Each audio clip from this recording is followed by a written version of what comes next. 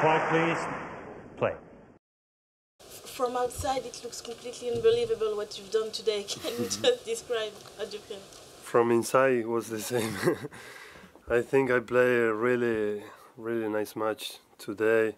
That's what I need against these kind of players, basically against David, because he ran a lot and he's a really good fighter. He was to sit down and put me pressure all the time until the end of the match, and I think I play really focused the important moments, and my best tennis came today to beat him.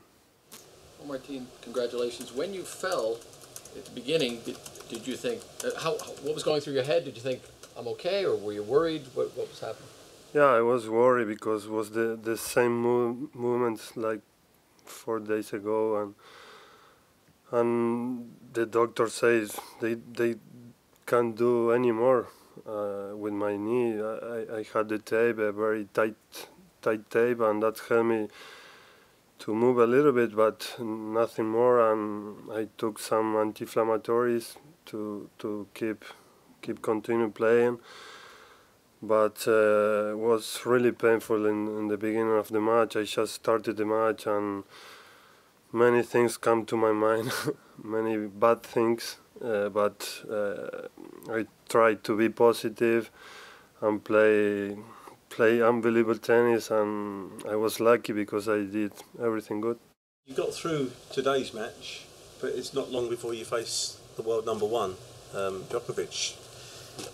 Will you be 100% for that, and what can you do? There's not much time between now and then to get your knee corrected. I will need to be 100% or 110% against him. He's the number one.